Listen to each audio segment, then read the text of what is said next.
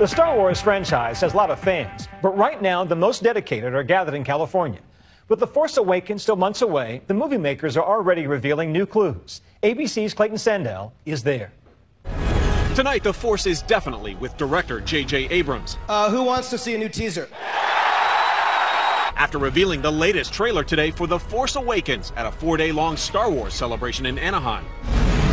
Fans say it's classic Abrams. The new teaser gives a healthy nod to old Star Wars nostalgia. Crashed Star Destroyers, Darth Vader's helmet, Luke's voice. I have it.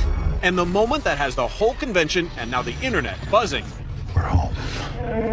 Harrison Ford as Han Solo on the big screen for the first time since 1983. I love you. I know. Yeah, I'm crying.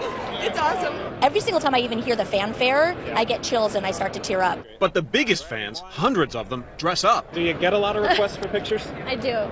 Yeah, I have today. Shocking, yeah. Over at the tattoo booth, you can take any character with you permanently.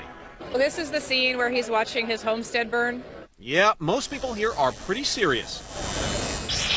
Although there are some Jedis in training. What does Darth Vader do?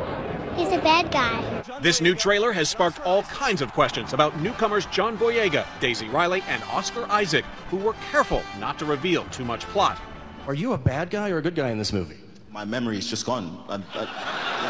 They took the stage today with a few Star Wars originals, along with that new droid, BB-8, which it turns out is totally real and not computer animation. But can The Force Awakens live up to the high expectations? Abrams seems to think so. With millions of fans all around the world, are you afraid to disappoint with this movie? And how can you guarantee you will please every single last one of them? Well, we just will. I've never had more fun in my life working on anything. The rest of us will have to wait until the movie opens in December to share his fun. For Nightline, I'm Clayton Sandell in Anaheim, California. Can't wait. Star Wars Episode 7, The Force Awakens, will be coming to you in December from our parent company, Disney. The Star Wars franchise has a lot of fans, but right now the most dedicated are gathered in California. With The Force Awakens still months away, the movie makers are already revealing new clues. ABC's Clayton Sandell is there. Tonight, The Force is definitely with director J.J. Abrams. Who wants to see a new teaser? After revealing the latest trailer today for The Force Awakens at a 4-day-long Star Wars celebration in Anaheim.